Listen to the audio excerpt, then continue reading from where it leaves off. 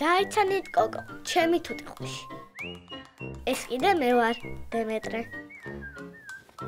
ერთი წელია უკვე კოკო მყავს და ძალიან ვერთობით ერთად.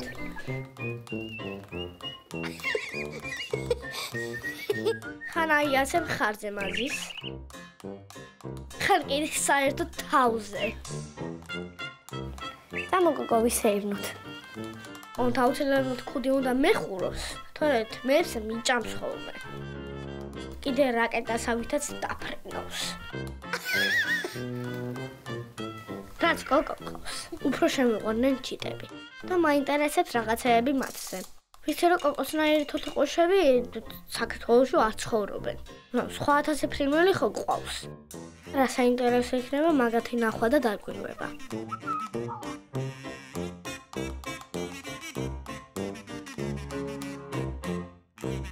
მოდი მე ხა საერთოდ წავალ ფრინველების ექსპერტთან. კოკო, ბოდიში, მაგრამ შენ აქ უნდა დაგტოვო.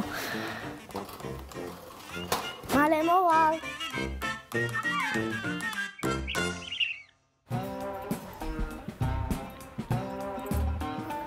გამარჯობა. რა ქვია შენ? დემეტრე თქვენ? მე ნიკა, სასიაოვნო ამზად ხარ ფრინველებზე დასაკვირვებლად. კი, სად მედივართ? ჩვენ წავთ კუმისის ტბაზე ამჯერად და დავაკვირდებით ფრინველებს. ეს არის ტელესკოპი, რომელიც დაგვეხმარება ფრინველებს დავაკვირდეთ ახლოდან. შენ კი ბინოკლი მოგიტანე. რა მაგარია. ვერაფერს სატო ვერ ხედავ. მაგას მე კუმისის ტბაზე გავასწორეთ და შეძლებ განახავს. მზად ვარ წასასვლელად? კი. წავედით მაშინ.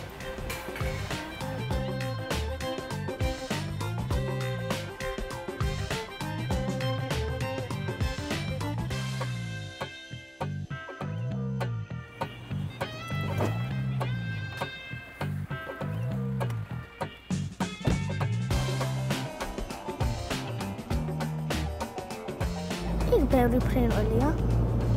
კი, კუმისის ტბაზე დაფიქსირებულია 250 სხვადასხვა სახეობის ფრინველი. მე არწივები მაინტერესებს ყველას და იმედია ვნახავთ რაღაც სახეობის არწივს, იმიტომ რომ კუმისის ტბაზე რამოდენიმე სახეობის არწივის ნახვა შეიძლება. მე სახში მყავს ერთი თუთიყუში და კოქვია. მე ვყავდა ბავშვობაში თუთიყუში. ძალიან სასაცილოდ იქცევა. ჯოხზე როზის, ან კედლებზე დადის, ან ჭირზე დადის, ან ქვების ჩამოვარდება. სპაიდერმენია იგივე.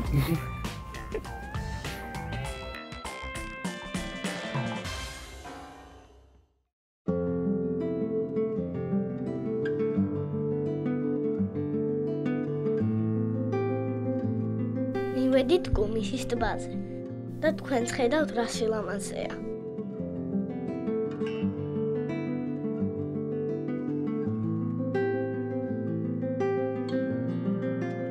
ნელ საქმესაც შეუდგებით.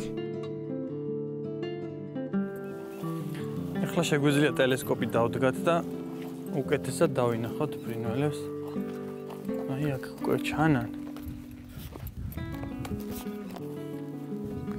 შეიძლება მას ჩავიხედო. ჩაიხედებოთ და ინახავ რას. კი, ხედავ. ხედავ, ესენი არიან მცირე თეთრი ყანჩები და რუხი ყანჩები. ლამაზებია.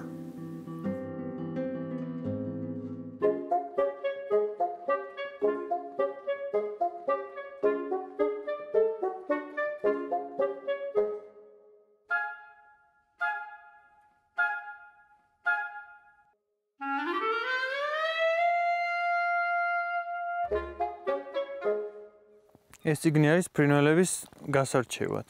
რომელ ფრინველსაც დავინახავთ, შეგვიძლია აქ მოვზებნოთ და ნახოთ როგორ გამოიყურებიან უფრო ახლოდან.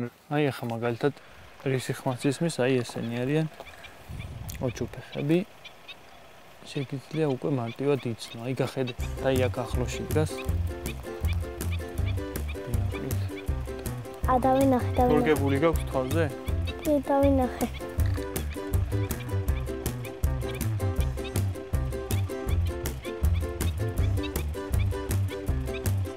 და ოჩო ფეხი რა დაქვია? დიდი ფეხები აქვს ძალიან და ოჩო ფეხა დაარქვეს. და ოჩო დიდში რა შუაშია?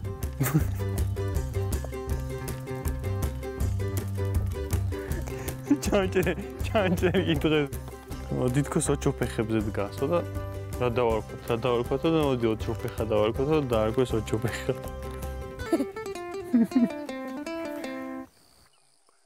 ისე ფრინველების დაკვირვება მაინც მარტივი არ ყოფილა. თავისი წესები აქვს. რო დაინახავ, თუ მივარდი ეგრევე, იმას შეეშინდება, გაფრინდება და დასჩები ისე. ამიტომ არ უნდა იხმაურო, ძალიან ახლოსაც არ უნდა მიხვიდე, შორიდან უნდა დააკვირდე დურბინით, ან ისეთი ადგილი უნდა იპოვო, სადაც ვერ დაგინახავენ. ამ კიდე ძალიან ჩუმად უნდა მიიპარო. შეიძლება ყანჩასთან ახლოს მივიდეთ, იქნებ არ გაგვეფრინდეს. შეგვიძლია ვცადოთ. უნდა ფრთხილად და ჩუმად. რა თქმა უნდა, ფრთხილად უნდა მივიდეს. თან დროდადრო თუ შევატყობთ, რომ დაიძაბნენ და გაფრენას აპირებენ, შეგვიძლია გავჩერდეთ.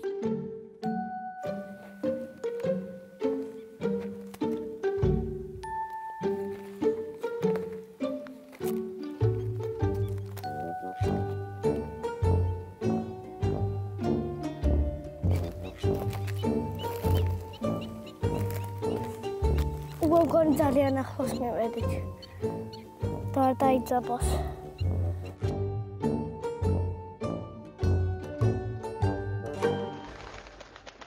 გზაში გახსოვს ნიკას რა უთხარი? ყველაზე მეტად რისი ნახვაც მინდოდა.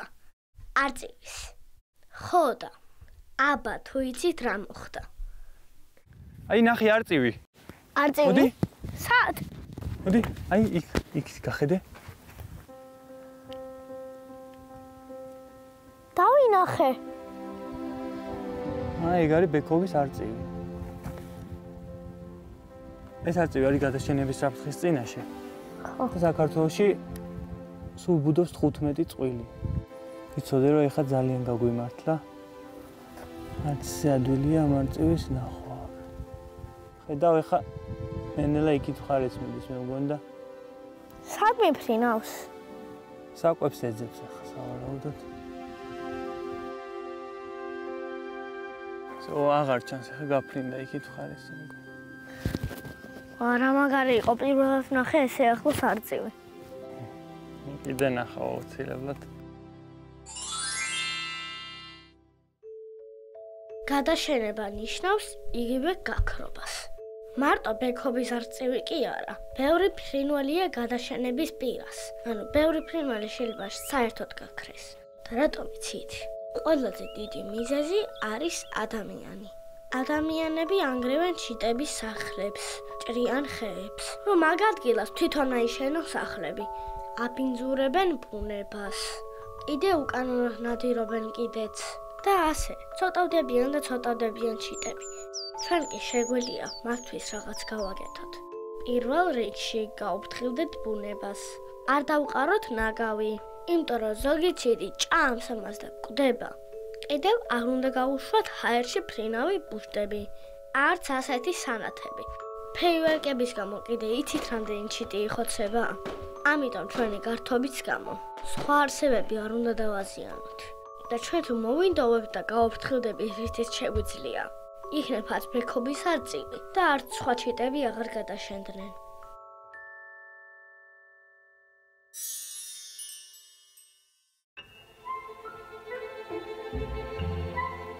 ნიკა ეს ამხელა რა არის? რუხი ყანჩაა. რუხი? რუხი ყანჩა.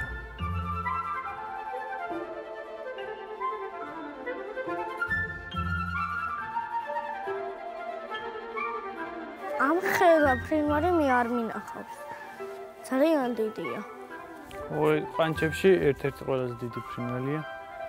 ესე კიდე არსებობს ამაზე დიდი ფრინველები არის? კი, საქართველოში ყველაზე დიდი ფრინველი არის ქოჩორა ვარხი, რომელიც შეიძლება აქაც შეგვხვდეს, მაგრამ დღეს დღეს არ გვინახავს. პირველად ვნახე ამდენი ბევრი ფრინველი. დღეს? კი. ამ ტბაზე ძალიან ბევრი საინტერესო ფრინველია. მიგრაციის დროს განსაკუთრებით.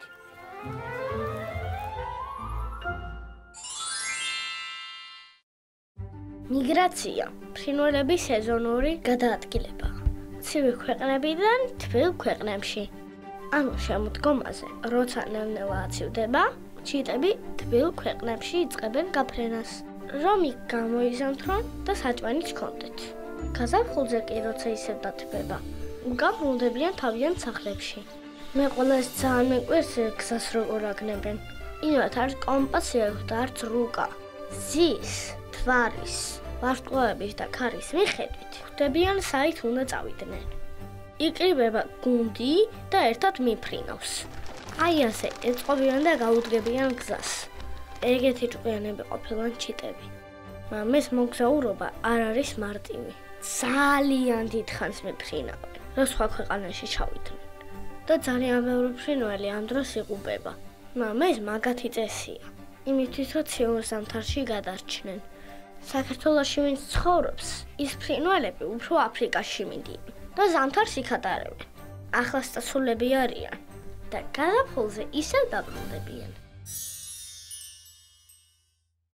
მაგალითად აქ ფლამინგოც შეიძლება ნახოს ადამიანმა, როდესაც მიგრაცია. აი, ვიცი, ესე დგას ეგ არის? კი, ზუსტად ეგ არის.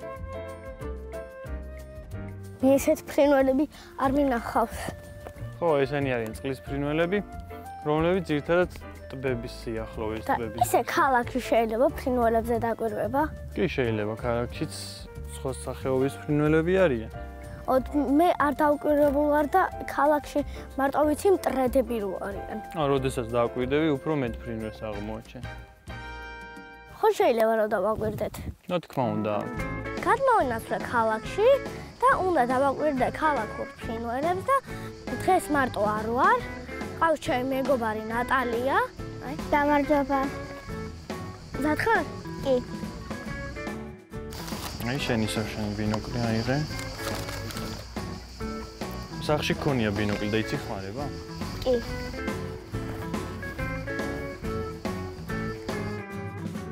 მე აქვს ყველაზე მეტი ფრინველი და მე ნაყავს მტრედი.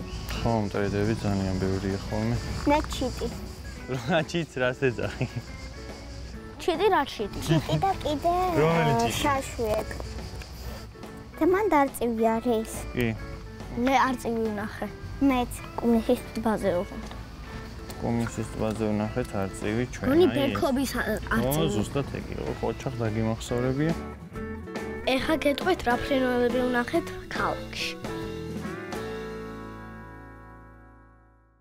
და ჩვენი პირველი გამოსვლილია ჩხიკვი.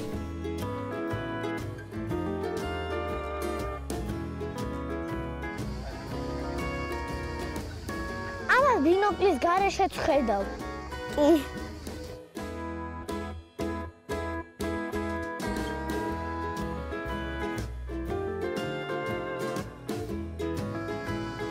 როგორ მოწყვიდა ტყემალი.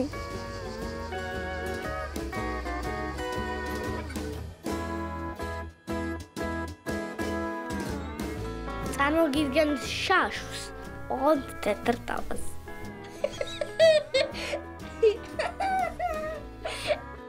წიგნში რო განახეთ, ხო გახსოვთ? კი, შაშვი. კი, დავინახე მართლა. თუ შავი უნდა იყოს და მაგას აქვს თეთრი თავი, ნახე?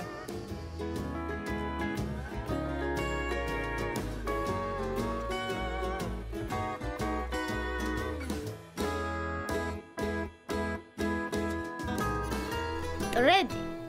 ამას ყველა იცნობთ. ნიკა, შეხედე რა ახლოს მოვიდა. მტრედებს საერთოდ აღარ ეშინიათ ადამიანებს.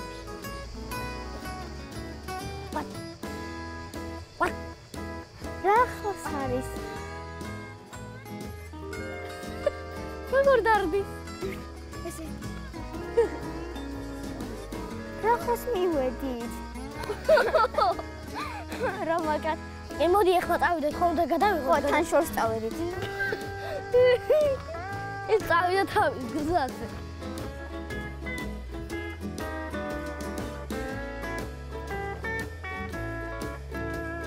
და თქვენ წინაშეა ყვავი.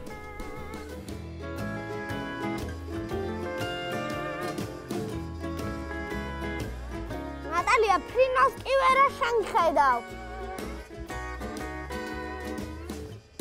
ყავზე დაჯდა და საყვარლად ზის.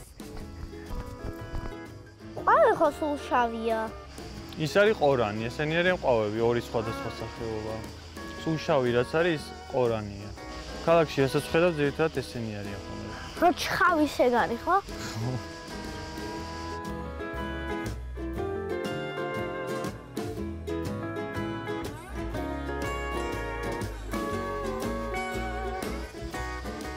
ხეზე დაჯდა, ნახ. მე ვხედავ. ნიკა, მე იცი ერთხელ ეზოში ვიყავი გადმოვარდნილი ბარტყი ვიპოვე ბუდედან.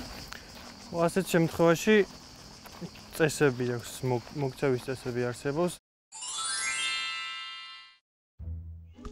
თუ ბუდიდან გადმოვარდნილი ბარტყი ნახეთ, არ წაიყვანოთ ის სახლში, ან სხვა ადგილას. ამით მას ვერ დაეხმარებით. პირიქით შეიძლება მოგდეს კიდეც.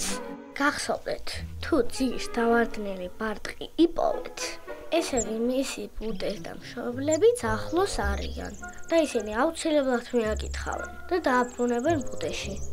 ერთადერთი რაც შეიძლება დაემუქროს, ეს არის კატა. ამიტომ თუ იქვე დაინახოთ ბუდეს, აიყვანეთ და შიგნით ჩასვით. თუ ბუდეს ვერ ხედავთ, შეგიძლიათ პატარა ბუდე თქვენ თვითონ გაუკეთოთ და იქვე ახლოს ტოტზე დასვათ. მშობლებმა რო ადვილად იპოვონ და იმ შემთხვევაში, თუ ნახეთ ჩიტი, რომელიც ცუდად არის, ან ფრთა აქვს ნატკენი, ან ვერ დაფრინავს, ამ დროსაც სახლში ნუ წაიყვანთ, იმიტომ რომ არ იცით რა ჭირს და როგორ უნდა უშველოთ. თუ დახმარება გინდათ, მიიყვანეთ ვეტერინართან, ანუ ცხოველების ექიმთან.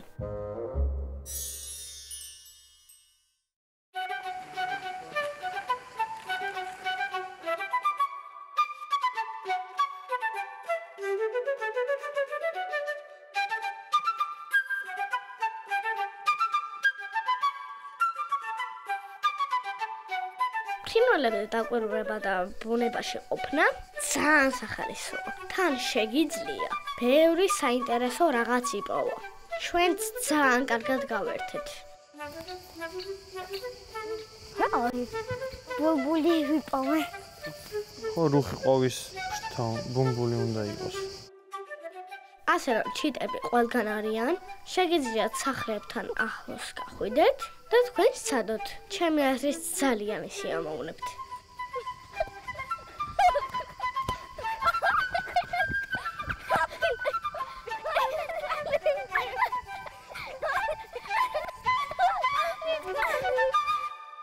მე კიდე ისევ კომისიის ტბაზე დავბრუნდები, სადაც უკვე მოსაღამოვდა კიდეც. ძალიან კი დავიღალე, არა, საინტერესო კი არის, მაგრამ ძალიან დავიღალე. ხო, ნამდვილად ეგრეა. დიდ ენერგიას მოითხოვს. ეხლა აქ დიდი ხანი იმიტომ მოგვიწია ყოფნა, რომ ვეცადეთ საღამოსთვის მოსულიყავით. აქ ფრინველების აქტიურობა უფრო იზრდება დილით და საღამოს. ხო, უკვე მზე კი ჩადის. ხო და ხო ხედავ, ეხლა მზე ჩავიდა და უფრო გააქტიურდნენ ფრინველები, უფრო მეტი გამოვიდა. ისედაც ხვდები, ისე გიყვართ ფრინველები, მაისურდეთ, რომ რაღაცა ფრინველი გახატიათ. კი, ეს არის კავკასიური შურთხი, რომელიც მხოლოდ კავკასიაში შეიძლება ნახოს ადამიანმა. კავკასიონზე ბინადრობს, ზღვის დონიდან ძალიან მაღლა. ეს რატომ ვაკვირდები ფრინველებს, ამითი რას ვიგებთ ჩვენ? ამას ორი მიზეზი აქვს, ერთ-ერთი არის უფრო ჰობი, გამოვდივართ ესე ბუნებაში და ჩვენ სიამოვნებისთვის ვაკვირდებით მათ, სიამოვნებს მათ ქცევაზე დაკვირვება, ეს განტვირთვის ერთ-ერთი საშუალებაა. მეორე უკვე რო შევისწავლოთ ფრინველები, გავიგოთ მათზე უფრო მეტი, მაგალითად ამ ტბაზე რამდენი სახეობის ფრინველი გვხვდება, რა სახეობები გვხვდებიან. მაგალითად თუ რაღაც სახეობა გადაშენების პირას არის, დავიცვათ ის სახეობა და მათზე მაქსიმალურად ბევრი ინფორმაცია გქონდეს შეგროვებული. ხო, ძალიან საჭირო ყოფილა ფრინველებზე დაკვირვება.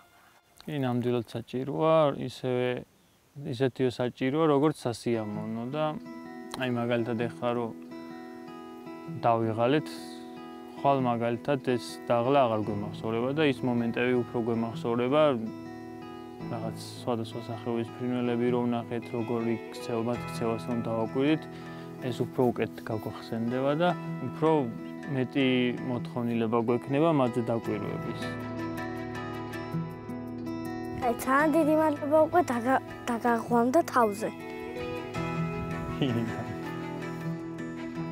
ასე დასრულდა ჩვენი დაკვირვება ჩიტებზე. და ნეანთელა კომისიის ტბაზეც ბნელდება.